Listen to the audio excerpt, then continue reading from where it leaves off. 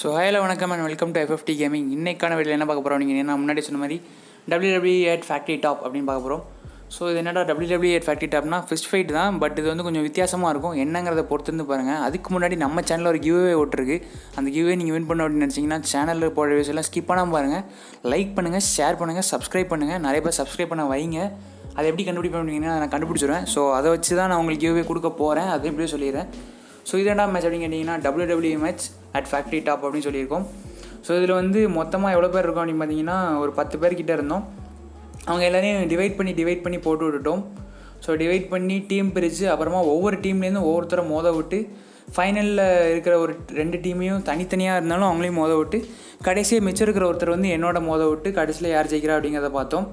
இந்த மேட்ச்சில் யார் வின் பண்ணா அப்படிங்கிறதுக்கு முன்னாடி இன்னொரு முக்கியமான விஷயம், இந்த மாதிரி மேட்சஸில் நீங்களும் ஜாயின் பண்ணி யூடியூப்பில் வரணும் அப்படின்னு நினச்சிங்க. இப்படி தான் சொல்ல வேண்டியிருக்கு, என்ன பண்ணுறது. இந்த மாதிரி மெசேஜில் ஜாயின் பண்ணி நீங்களும் வரணும் அப்படின்னு நினச்சிங்கன்னா கீழே இருக்கிற டிஸ்கார்ட் லிங்க் ஒன்று கொடுத்துருப்பேன். அந்த டிஸ்கார்ட் லிங்கை கிளிக் பண்ணி மறக்காமல் ஜாயின் பண்ணுங்கள் நம்ம டிஸ்கார்டில். ஸோ ஒரு 1800 மெம்பர்ஸ் இருக்காங்க, இன்னும் அதாவது 2000 மெம்பர்ஸ் கிட்டே இருக்காங்க. இன்னும் நிறைய பேர் சேருவீங்க. ஸோ கண்டிப்பாக எல்லாேருக்கும் வாய்ப்பு உண்டு. நிறைய பேர் கேட்டு போனீங்க இந்த மேட்ச்சில் சேரலாமான்னு. பட் இந்த மேட்ச் நடந்துகிட்டு இருந்ததுனால என்னால் அவங்கள சேர்க்க முடியல. நான் சொன்னோன்னே வந்திருந்தீங்கன்னா கண்டிப்பாக சேர்த்துக்கலாம்.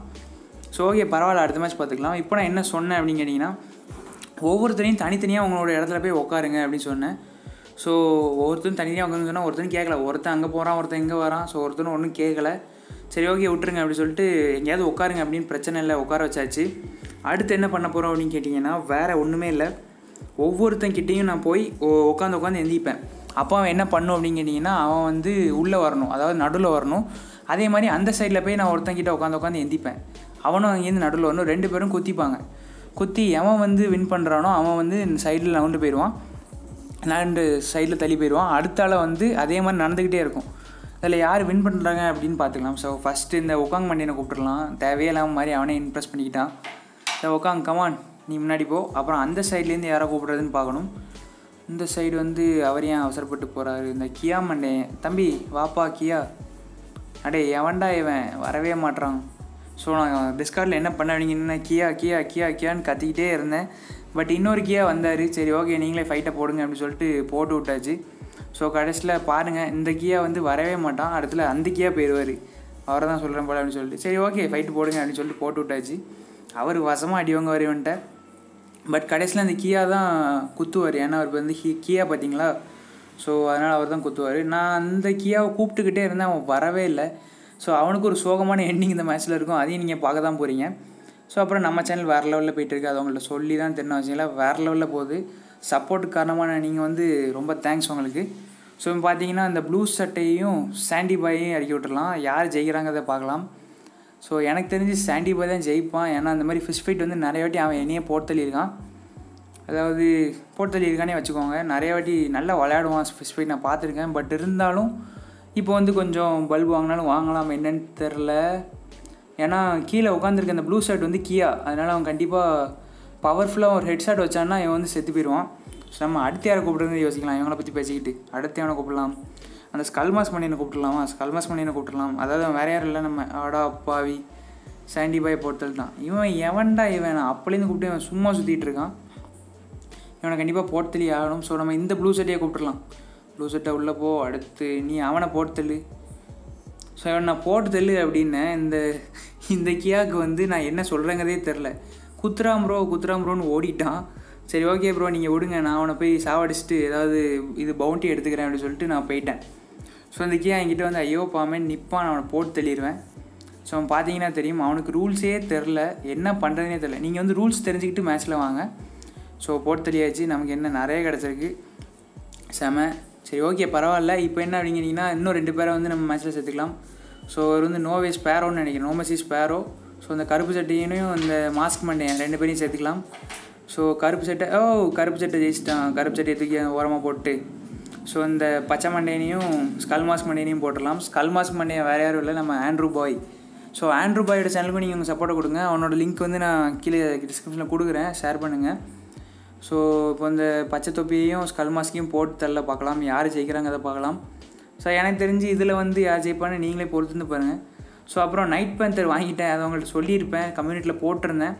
எப்படிடா உனக்கு கிடச்சிது முட்டாள் அப்படின்னு கேட்டிங்கன்னா நான் முட்டாள் இல்லை, என்னடா ஒரே ஒரு ஸ்பின் தான் பண்ணேன். ஸோ அந்த ஒரு ஸ்பின்லேயே எனக்கு கிடச்சிருச்சு. 95% வந்து ஒரு ஸ்பின்னில் எனக்கு கிடச்சிருச்சு ப்ரோ அப்படின்னு தான் கீழே கமெண்ட் பண்ணியிருந்தீங்க. அதையும் நான் பார்த்தேன். ஒரு சிலர் எனக்கு கிடைக்கல ப்ரோ என்னன்னு சொல்லியிருந்தீங்க. என்னென்னா வேறு எதுவும் இல்லை, 95% ஒரு ஸ்பின்னில் கிடச்சிருது. அதுக்கு இப்படி கிடைக்கலன்னா என்னென்னு தெரில.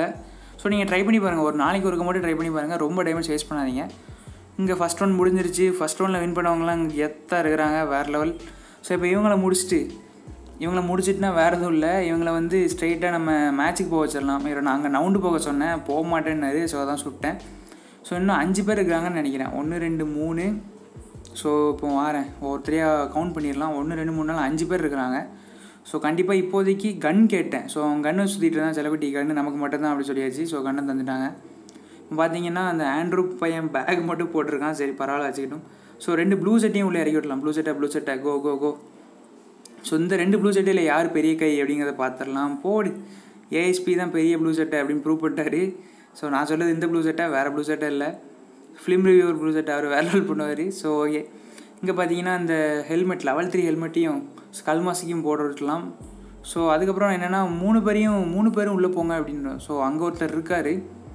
ஸோ இவங்க முடிக்கட்டும். இவங்க 2 பேரில் ஜெயிக்கிறவங்க வந்து பார்த்தீங்கன்னா அந்த பிளாக் ஷர்ட்டையும் இவரையும் போட்டு இவங்க 2 பேரும் ஃபைட் பண்ணலாம் அப்படி சொல்லிட்டு ஒரு ஐடியா. ஸோ நீங்கள் 2 பேரும் தான் இப்போ ஃபைட் பண்ணி, நீங்கள் 3 பேர் இப்போ ஃபைட் பண்ணுங்க அப்படின்னு சொல்லிட்டேன். என்னென்னா 3 பேர் இருக்கிறதுனால கொஞ்சம் கஷ்டமாயிருச்சு. நீங்கள் 3 பேர் ஃபைட் பண்ணி யாராவது ஒருத்தர் மிச்சிருப்பீங்க, அவர் வந்து என்னோட ஃபைட் பண்ணுங்க அப்படின்னு சொன்னேன். ஸோ 3 பேர் நடுவில் வந்து இது பண்ணுங்கள். இந்த வீடியோ உங்களுக்கு பிடிச்சிருந்தா மறக்காமல் லைக் ஷேர் சப்ஸ்கிரைப்லாம் பண்ணுங்கள் ஃப்ரெண்ட்ஸ். ஸோ லைக்கே வந்து ஒரு 1K வச்சுக்கலாம். நீங்கள் அதோட நிறையவே தான் எனக்கு தாரீங்க, இருந்தாலும் பரவாயில்ல. இந்த வீடியோக்கு ஒரு 1K வச்சுக்கலாம் லைக்கே. பார்த்தீங்கன்னா வேறு லெவலில் இருக்குது இந்த மேட்ச்சு. உங்களுக்கு கண்டிப்பாக பிடிச்சிருக்கும். உட்காந்து அமௌண்ட் போட்டிருக்காடே, இங்கே வாடா பார்த்தீங்களா, நம்ம பையன் வந்துட்டான் ஆண்ட்ரூ பாய். ஸோ ஒவ்வொரு மேட்ச்சுக்கு ஒவ்வொரு காட்சியும் விதவிதமாக போட்டு கலக்கிட்டு இருந்தான் ஆண்ட்ரூ. இங்கே அந்த 3 பேரும் ஒரு ஃபைட் அப்படின்னு சொல்லியாச்சு. 3 பேரும் வேறு லெவலில் போட்டுருந்தாங்க. ஏன்னா ஒருத்தன் தான் ஜெயிக்க போகிறான், எவன் ஜெயிக்க போகிறான்னு தெரில. ஆனால் ஜெயிச்சானா வேறு லெவலில் இருக்கும். எனக்கு தெரிஞ்சு ஆண்ட்ரூ பாய் ஜெயிச்சா நல்லாயிருக்கும். பட் ஆண்ட்ரூ ஜெயிப்பானா இல்லை. பார்த்தீங்களா, நைஸாக போய் உட்காந்து அமௌண்ட் போட்டிருக்கான். இப்பெல்லாம் பண்ணாதடே எங்கே போ அப்படின்னு சொன்னேன். அப்புறம் இவர் வேறு இந்த ஸ்பேரோவரை ஹெட்ஷாட் போட்டார். போடு, 2 ஹெட்ஷாட் போட்டார். செம. ஸோ நான் ஸ்பேரோ வெயிட் பண்ணுங்க அப்படின்னு சொன்னேன். அமௌண்ட்டு போடுவேன். அந்த அமௌண்ட் போடும்போது என்னை அடித்து போட்டு தூக்கி போயிடுவார். ஸோ பாருங்கள், உங்களுக்கு தெரியும், போட்டு தள்ளிட்டார். இது ஒரு சீட்டிங் அப்படின்னு சொல்லிக்கலாம். ஸோ ஓகே, இந்த வீடியோ உங்களுக்கு பிடிச்சிருந்தா மறக்காமல் லைக் பண்ணுங்கள், ஷேர் பண்ணுங்கள், சப்ஸ்கிரைப் பண்ணுங்கள். தேங்க்ஸ் ஃபார் வாட்சிங். பை.